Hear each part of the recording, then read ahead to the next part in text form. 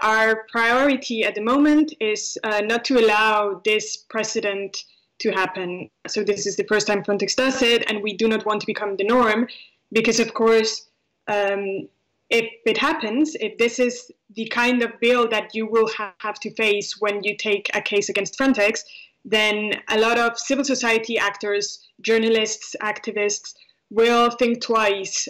about taking a court case against Frontex, because obviously being able to afford a 5-figure legal bill is not something that we can all